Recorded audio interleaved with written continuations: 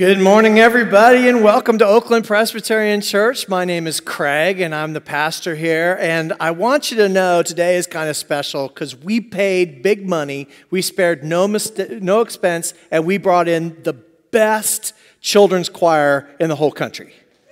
They are here today. And let me tell you, they don't come cheap. So when the offering is a little bit later, help us out here. No, they are awesome. Actually, this is our children's choir under the direction of Miss Bonnie Literal, and we are so glad that you are here, and apparently you've drawn a little bit of a crowd, so we're glad especially for that. So welcome to all of you. Hey, if you have your phone, your smartphone with you, I want you to know that I'm the kind of pastor that wants you to bring those suckers right into church and put them to good use. We're going to sanctify those phones, and you can start right now by pointing it at the QR code that is in front of you, and that'll take you to an app that we have that will help you. You will be able to download the bulletins. You can use that instead of a paper bulletin. You can also share with us a prayer request. We would love to hear from all of you. If there's something going on in your life that you would like to have some people praying with you for that, let us be those people, even for just this week. Also, you can give. If you'd like to share a donation, your offering, or your tithe with the church today, you can do that through a secure online portal, and so it's touchless and easy and safe. If you would like to share an offering here today, then we have two places that you can do that. One is out in the vestibule, and the other one is a box just right over here. So thank you for your support. And you can either use that app to tell us about yourself, fill out a Connect card online, or you can use one that's right in front of you. So somewhere in the pew, we have brought back those cards. Please take one now or do it through the app. Let us know a little bit about yourself. Give us an email so we can tell you a little bit more about Oakland Press and all the great stuff that's happening here, including on Wednesday nights, our amazing youth and children program, and you're going to get to enjoy what happens on Wednesday nights here today. So let's continue to worship God.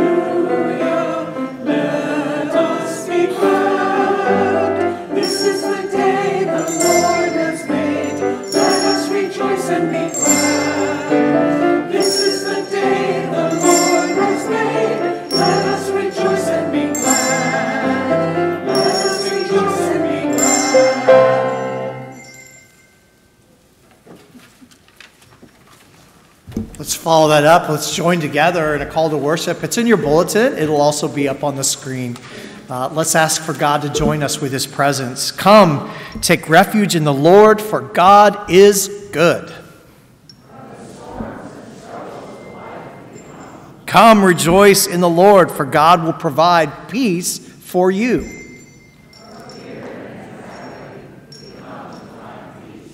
Come, open your hearts to the Lord, and you will be given blessing.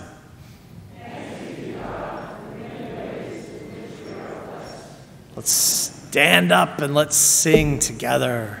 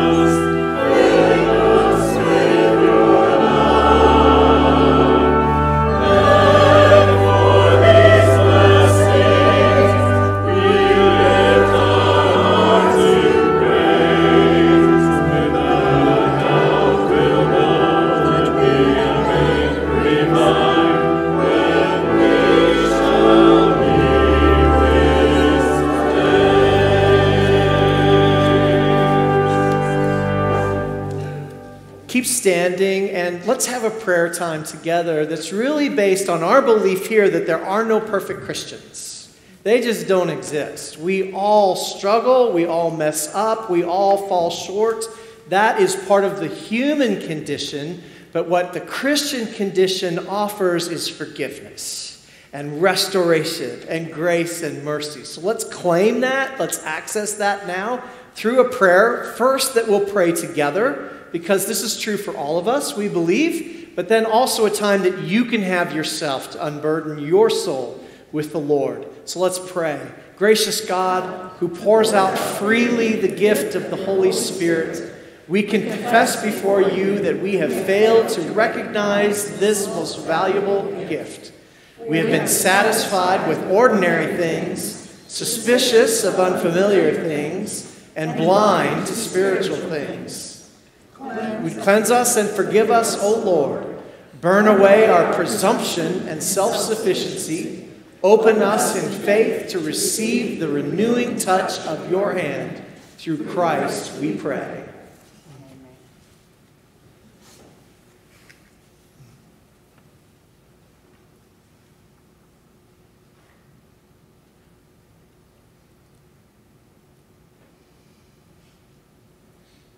My friends, here's the good news. Here's the heart of what we believe in this place. We believe that because of Jesus Christ, because of his sacrifice on the cross and how that shows us God's abundant and amazing grace and love, we are forgiven, we are set free so that we can live, every one of us, no matter what, in newness of life. Know that you're forgiven and be at peace. Amen.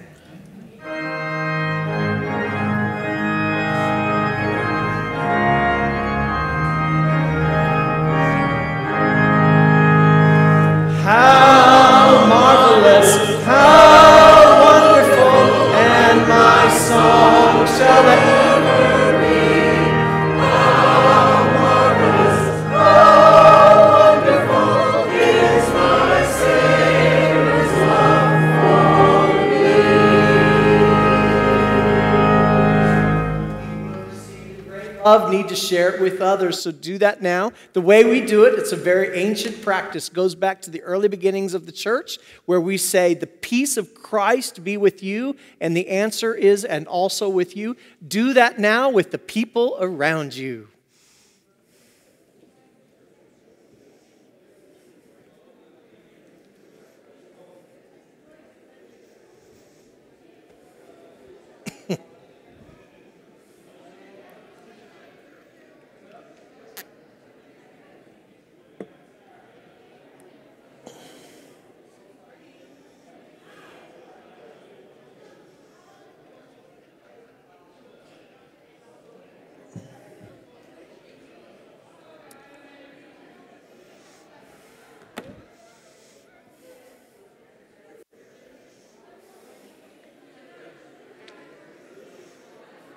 Sing loud. I couldn't hear you last time. Sing louder.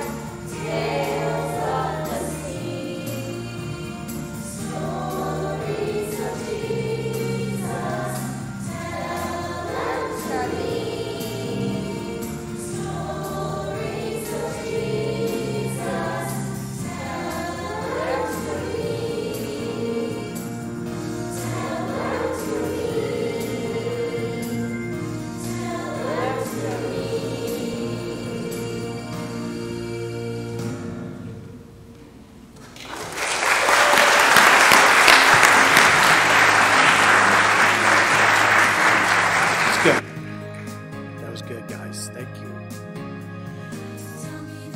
Well, while they're sort of going to their next spots, then I don't know if you would be interested in praying with me as we prepare to listen to God. Gracious God, we have sung, we have prayed, we have done a lot of talking so far, but now it's time for you to speak into our lives.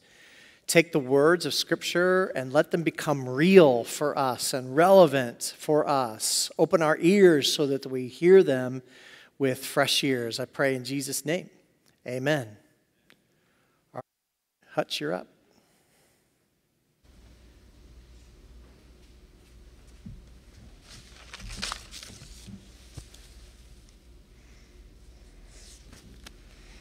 Joel 2:28-32. And it shall come to pass afterward that I will pour out my spirit on all flesh. Your sons and your daughters shall prophesy, your old men shall dream dreams, and your young men shall see visions. Even on the male and female servants in those days will I pour out my spirit. And I will show wonders in the heavens and on earth, blood and fire and columns of smoke. The sun shall be turned to darkness, and the moon to blood, before the great and awesome day of the Lord comes. And it shall come to pass that everyone who calls on the name of the Lord shall be saved. For in Mount Zion and in Jerusalem there shall be those who escape, as the Lord has said, and among the survivors shall be those whom the Lord calls. This is the word of the Lord. Thanks be to God. Yeah, he did good. You can clap for him if you want. I mean, that was... Good job. He worked hard on that. And thank you guys. I know you worked hard and rehearsed really hard on this every Wednesday night. So thank you for that. And just to those who are here because you have a child in this choir and you haven't met me yet before, my name is Craig. I am the new pastor here.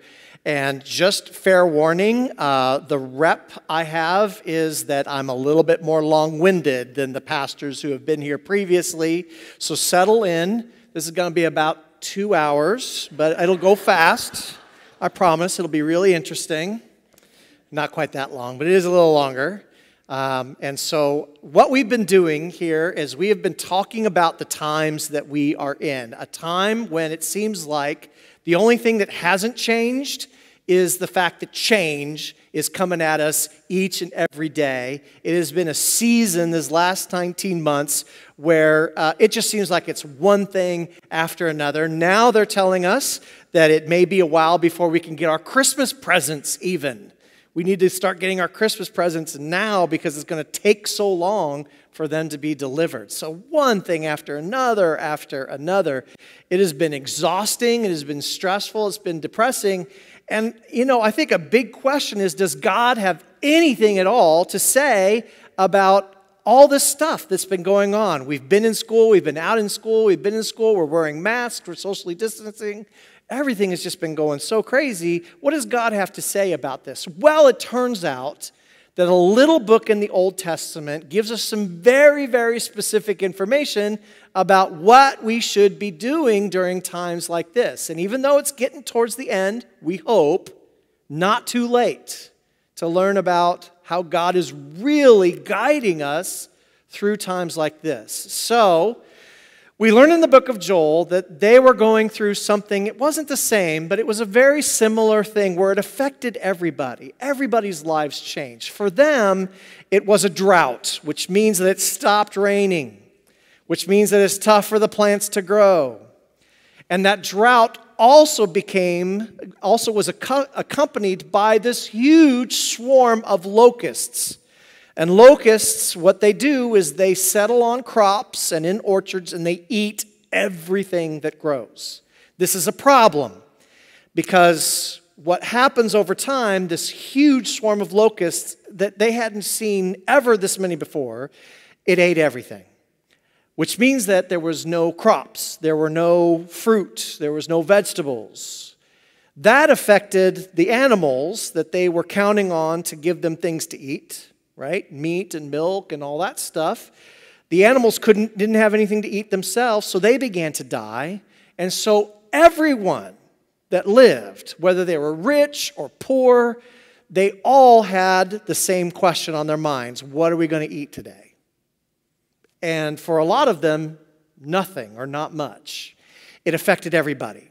It was a generational event, unprecedented. Everybody was dealing with massive change. And so the question was, what do we do about it? Well, Joel believed he had a message. He had a prophecy direct from God that gave them 4 things, 4 commands that God was giving them to get through this incredible plague that they were experiencing, this calamity that they were experiencing. First, it said you need to mourn, you need to lament because you're experiencing loss.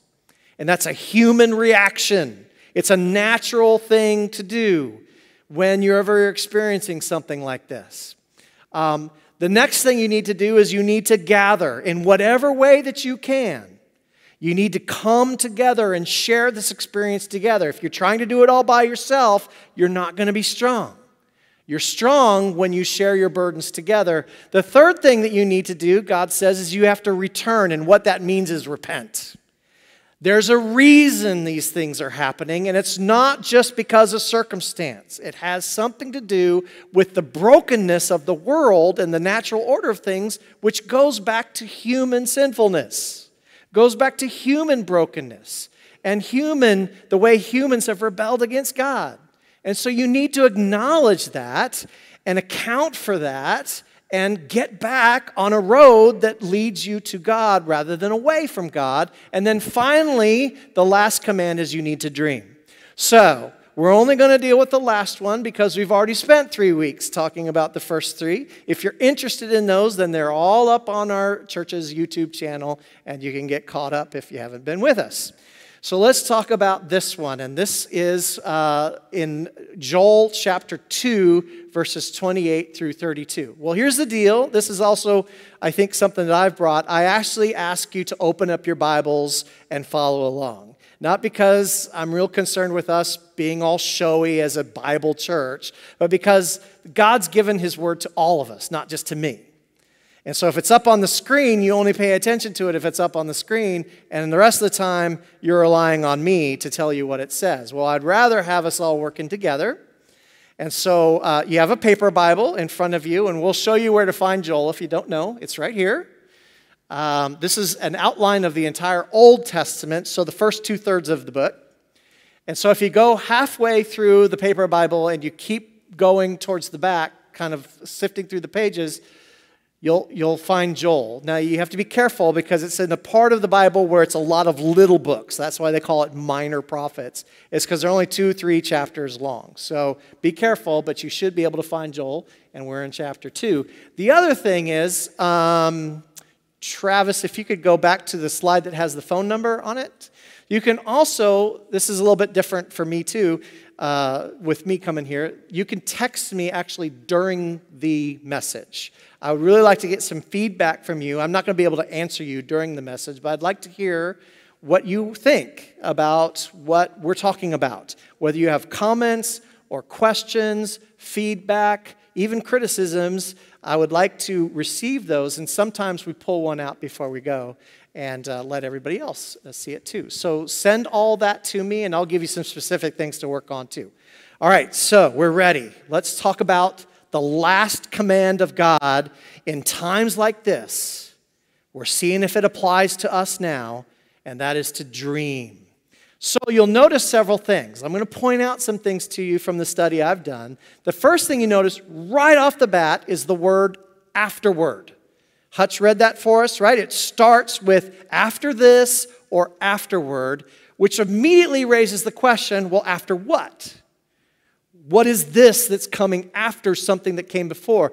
And if we've been reading Joel, what we really hope is that the after is that the rain came back and that the locusts were driven off and they were killed off. They ate too much and their bellies exploded and they're done. And we're hoping that the fields are green again, and the orchards are green again, and things are starting to grow again, and the livestock has something to eat, and the people have full bellies, and things are getting back to normal. That's what we really hope is going on. And if you read the 10 verses that come before this verse 28 is where we started, where Hutch started, but if you read the 10 verses before that, you discover that's what happened. Everything got better. The locusts died. The rains came back. The crops grew again. Everybody had abundance now. There was enough for everybody. And we're going, man, that is awesome. That's what we've been praying for. That's what we want. For all this to just get better. right? We don't have to mess with all the stuff anymore that was causing us such heartache and trouble. But then that raises the question, well, what could be better than that? What comes after that? And the answer is that God says, okay, full bellies, green fields, that's great, but that's not the best I have to give. I also want to give you my Holy Spirit. And the reason that is so great is because the Holy Spirit allows people to see things for what they really are and gives you hope and gives you peace and gives you joy. The Holy Spirit goes beyond the surface of things. It gets down to your soul, which frankly, folks, in times like this, we don't realize that's what needs God's work the most. It's not getting everything back to where it was before. It's making us better. It's making us more healthy, more whole, more redeemed. That's what God does. That's the business that God is in. And so the afterward is God doing that. And the question is that what God's doing now? Well, who gets that? Who gets the blessing? If you look at your verse, I'm going to get you involved now. Look at that. Who are the ones that get the Holy Spirit? It says it right there. You should be able to shout it out to me. Yes, you can talk in church. All people. Everyone. Let me ask you the question. Does it matter if you're a man or a woman? No. Does it matter if you're young or, I won't point to the old people. Some of you are volunteering. Okay, old. Does it matter if you're old or young? No. Does it matter if you're rich or poor? No, because it even says the servants, the house slaves, they get the Holy Spirit too. So here's some interesting news. It's not just the religious people. It's not that those that wear the black robes that get the Holy Spirit. Everybody gets the Holy Spirit. Now, if you read on, you'll notice that it's not all unicorns and rainbows. You'll see words like blood and smoke and fire. What's going on there? It says that everything's going to be great and terrible. Great and terrible. Okay, well, here's where my seminary training might help us out a little bit. Because if you do some deep dive study of the Bible, there are some different forms of literature that can be found in the Bible. There's some different ways to write the material. And one of them uses words like this: smoke, fire, blood. It's a form of writing that is called apocalyptic. That's your big word for the day. Later on today, when you're gathering everybody for the football game, you can throw this out and impress. Hey, yeah, at church we talked about the apocalyptic. I know about that stuff. What that means is, in a nutshell, is there's parts of the Bible that aren't just talking about what's happening in the here and now. The plagues, the locusts, the sickness, the stuff that's a big deal, that makes the news, but it's really not intrinsic to God's bigger story. Because the bigger story is that God is bringing things to a point where good will finally triumph over evil, and evil will finally be defeated. Now, evil's not going to give up without a fight. So it's going to be a battle. It's going to be a big battle. And it hasn't happened yet, but it will someday. And so one of the things that we realize, that God helps us to realize, is that everything that's happening now is only part of the story. There's a bigger story. And we get to understand it because of the outpouring of the Holy Spirit. We get to actually dream dreams, it says. You see that there? And we get to have visions which go way beyond the nightly news and whatever you see on Facebook or the latest podcast. All that stuff is small potatoes. I came from Idaho, and that's a phrase we use, small potatoes. Yeah, I don't live there anymore. I live here now. Yeah. Dallas, you saw my house. Yes, I live here now. Okay, well, I'll let you stew on that. So what this means is we get to understand that there's a bigger picture. God is moving things toward an ultimate battle, but ultimately we are delivered from that. We're saved from the destruction of that battle. In other words, when all this stuff is happening, there's a sense in which we can rise above it and have an eternal perspective on it.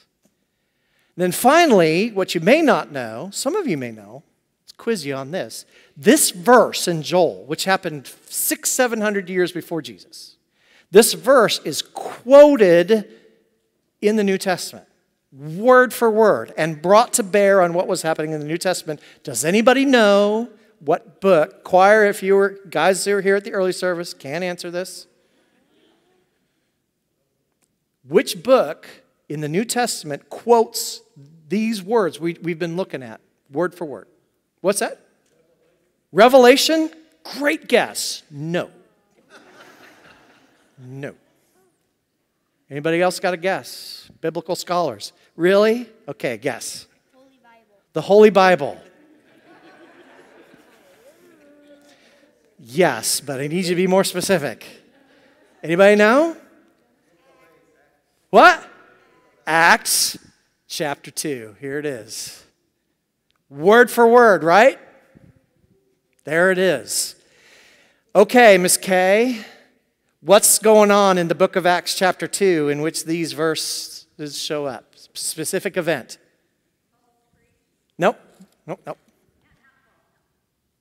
Peter preaching, and the day is called, it's got a fancy name, Pentecost. Biblical scholar of the day. Let's give it up for Miss Kay. Good job. Pentecost, folks, is the birth date of the church. It's when the church came into being, when the Holy Spirit was poured out on all of the Christians. So, folks, what we mean by that is that if we're the church, and if you call yourself a Christian, what Joel was talking about is something that would happen someday. It's already happened. It's already happened. And you are a part of it. It's happened to you. You've received the Holy Spirit. It has been poured out on you. You're part of the all people. Which means that when stuff happens, you have the ability to dream dreams and have visions of something bigger than everything that's in the nightly news.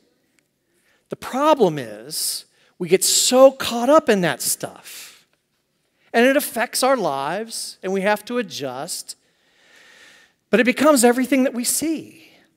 So here I am, your helpful pastor, to give you a crash course on how to dream again.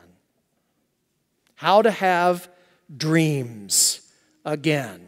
To awaken the dreamer. That's why I'm here. These are just from my experience, so you may text me some of the ideas that you have, but this is my experience of how you can restart your dreaming. The first comes with a remembrance of all that God has done thus far, how God has rescued you thus far. Again, what happened in the book of Joel 700 years before Jesus. It's been 2,000 years since. And all of these things that have been so momentous have captivated our lives, stolen all of our attention, and gotten us all riled up. They've come and they've gone. And God has delivered us and rescued us, kept us safe over and over and over again. Some of you who are sitting in this room, you have your own story of how God has brought you safely through. You know how God has delivered you, how God has healed you, how God is rescuing you even today. It's time to remember that and not let the news and the podcasts and the social media posts tell us who we are or what we're seeing. If you're following Jesus, you have the Holy Spirit. You have another perspective. Secondly, the stories need to be told and they need to be heard.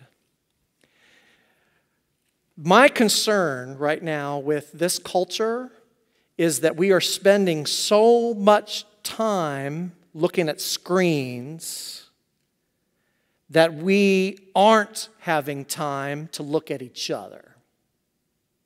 I mean, I'm even in restaurants, and I'm seeing a couple, married couple, or a dating couple, or I'm seeing a family with kids, and every single one of them is spending the whole dinner looking at this thing, when they've had a golden opportunity to talk to each other. I know people that their dinner time is spent watching the TV. I'm not going to be one of those pastors that says you shouldn't do that. What I am saying is the problem is it's crowding out these times that God has given us to learn more about each other and to hear each other's dreams. And to hear the visions that God is giving each of us. And if church is one thing, churches should be a place where we can tell those stories. And we can stop talking and we can hear those stories. That's incredibly important because it encourages all of us to dream when we're in a place where that's a good thing, where that's affirmed. And finally, dreams in the Bible are one of the best ways to pray.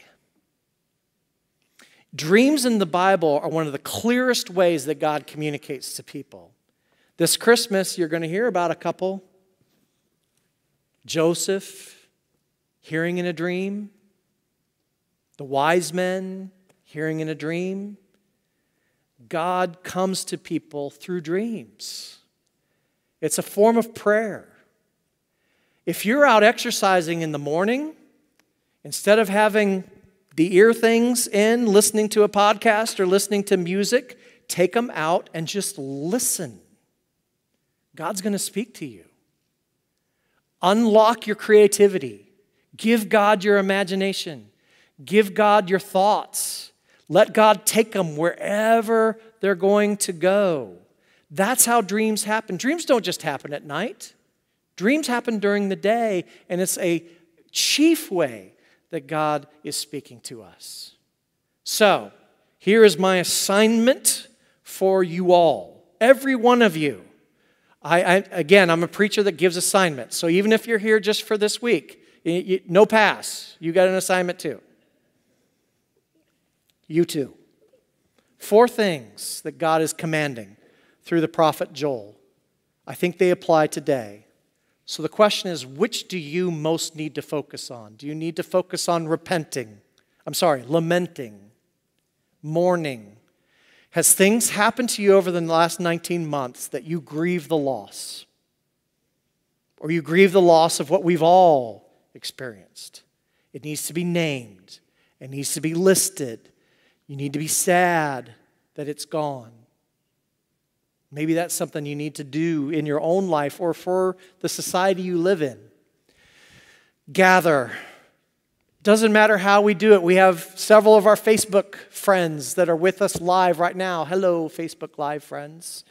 They're gathered with us just as much as we're gathered together, but that needs to mean something. We need to go through this together. Rather than be divided, we must be united in the Holy Spirit. Maybe it's returning. You need to repent. There's ways in which this time over the last 19 months you've drifted away from God. And God's calling you back onto His path. Do that. Heed that call. And then finally, dream. What are the new dreams that you're having coming out of this experience that fit better with God's perspective, with an eternal vision for what God's doing in the world rather than just in the here and now? And then as a church, I'm talking to the OPC people, which of these do we need to focus on the most right now? Probably all of them, but which one really occurs to you? Text those to me. I'd really love to hear from you about which of these 4 you think as a church we most need to be dealing with and working on right now.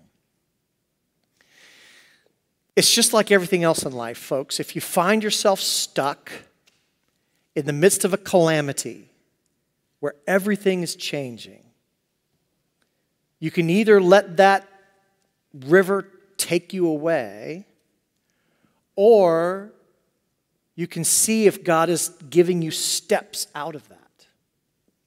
We believe, Book of Joel, he is. 4 of them, as a matter of fact.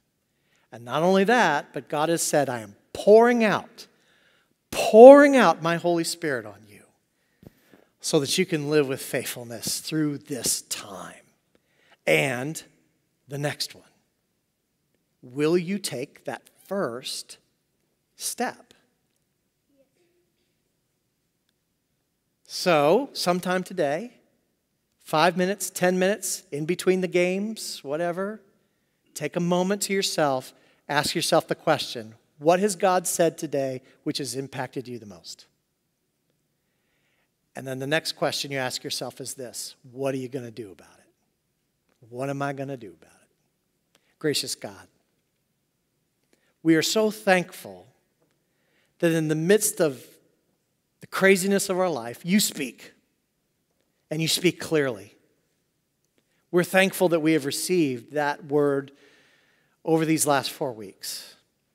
Now, oh God, give us the courage to act on it, to change our behavior if it needs to be changed, to change our attitudes if they need to be changed, to ask forgiveness for all the ways that we've drifted off your path, and then to return to the path. But most of all, God, unlock our dreams. Give us visions that aren't just locked in the past and what we've lost and what we want to get back, but about where you are in the future and how we can follow you. In Jesus' name, amen.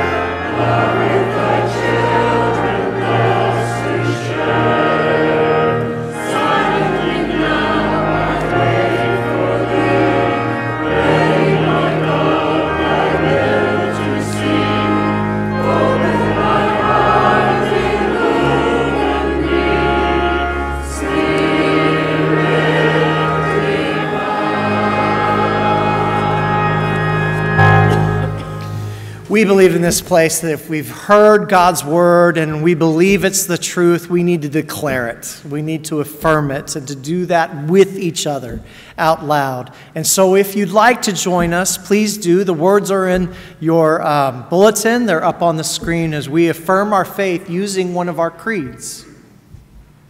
We trust in God the Holy Spirit, everywhere the giver and renewer of life.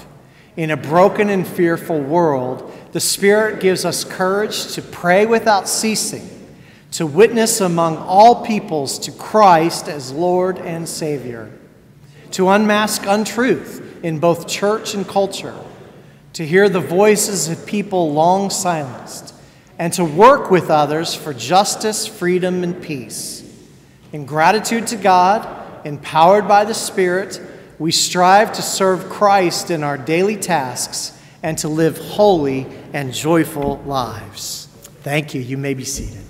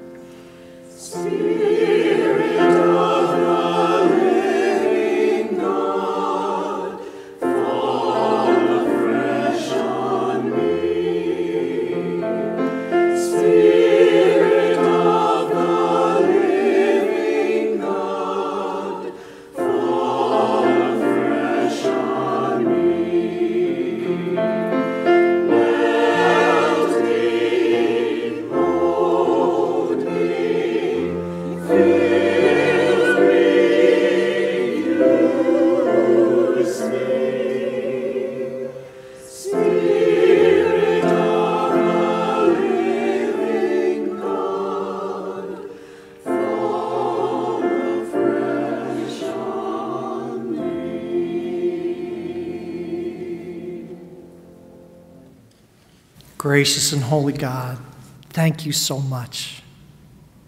Thank you for your love and mercy which has been poured out for us, and the guidance and the wisdom of the Holy Spirit which has been given to us.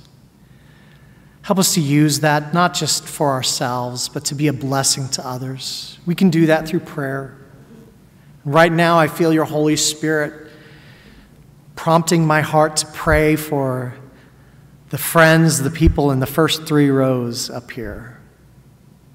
God, I'm so grateful for them and how they've shared in our worship today.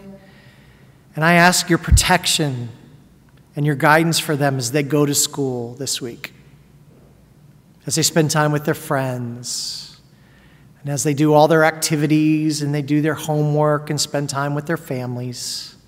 I pray that you would protect them and watch over them. But more than that, I pray that you would give them your Holy Spirit. Yes, you give it to the young as well, Lord, so that they can thrive, so they can see the world around them and not be afraid. They can see themselves and not be ashamed, but they can walk with your strength. And Lord, I feel your Spirit prompting me to pray for their parents who are here and not here.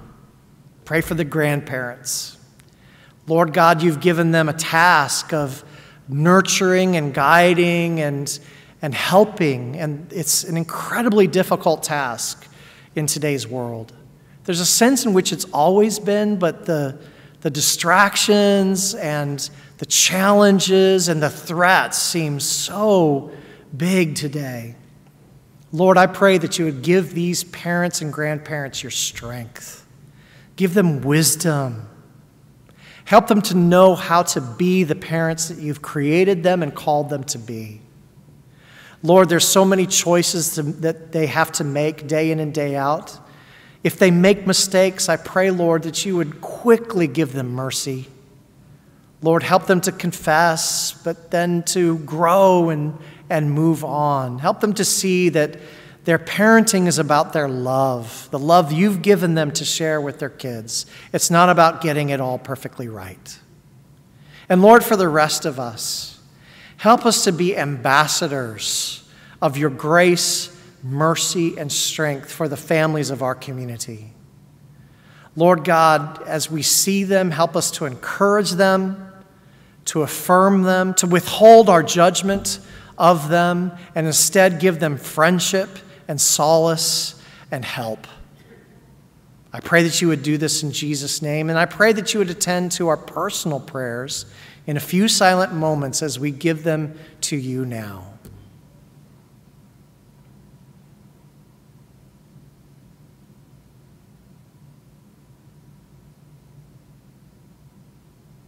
And hear us, Lord, as we pray together the words that you taught us to pray. Lord Jesus, our Father, who art in heaven, hallowed be thy name. Thy kingdom come, thy will be done, on earth as it is in heaven. Give us this day our daily bread, and forgive us our debts as we forgive our debtors. And lead us not into temptation, but deliver us from evil. For thine is the kingdom and the power and the glory forever. Amen. Amen.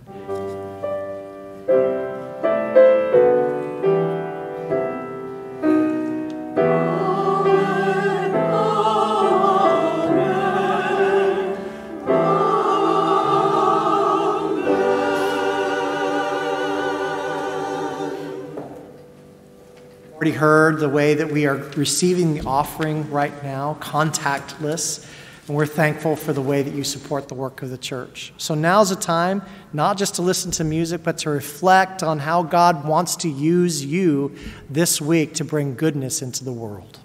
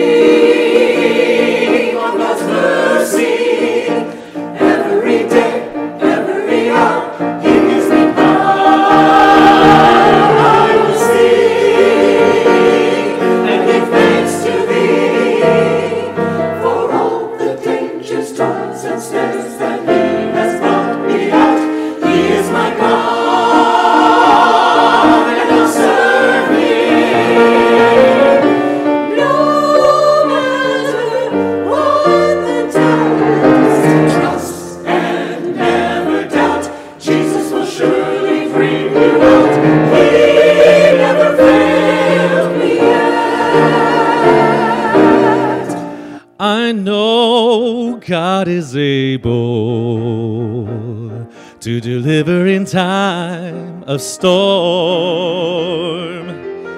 And I know that He'll keep you safe from all earthly harm. One day when my weary soul is at rest, I'm going home to be forever blessed. Trust and never doubt, Jesus will surely bring you out. He never failed me yet. I will sing of God's mercy every day, every hour. He gives me power. I will sing and give thanks to Thee for all the dangers, storms, and snares that He has brought me out. He is my God, and I'll serve Him. No matter what the test, trust and never doubt. Jesus will surely bring you out. He never failed me yet. Didn't my God deliver Moses from King Pharaoh? And didn't He cool the fiery furnace for Shadrach, Meshach, and Abednego? When I think of what my God can do, He delivered Daniel, I know He will deliver you. Jesus will surely bring you out. He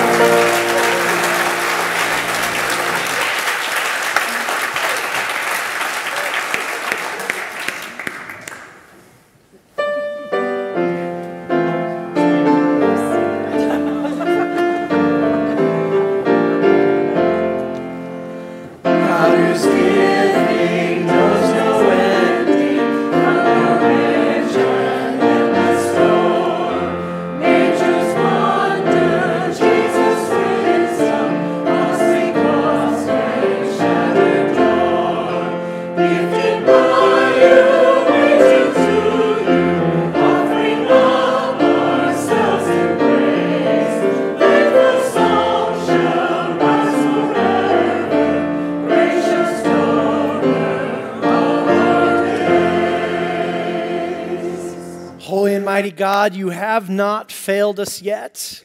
You are not failing us now. And in the future, you will continue to lead us into the greatest success story that has ever been. And we get to be a part of it. Show us how we can be a part of your great success story in the world, we pray. Use our gifts to advance that, we pray. In Jesus' name, amen and amen. Keep standing and let's sing.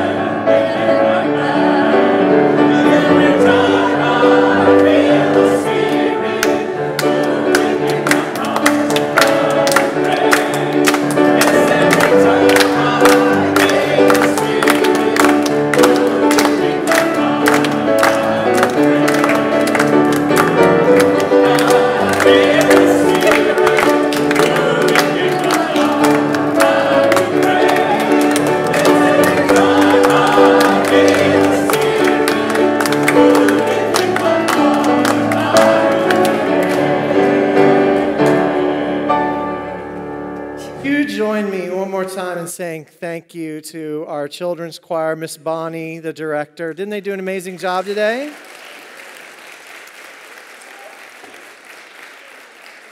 And man, are we blessed. Jeremy and the choir, man, you just lit us up today. Thank you so much. And actually, I want you all to say thank you to the kids because they've been practicing so hard. I'm going to give you a chance to do that. You guys are going to come with me back into the narthex so everybody can greet you with me when they come out. So I'm going to give the benediction and then you guys all follow me. I'm going to say, the Lord bless you and keep you. The Lord be kind and gracious to you. The Lord look upon you with favor, give you His Spirit, pour out His Holy Spirit on you. In Jesus' name, amen. Have a great week. Come on, guys, follow me. Follow me.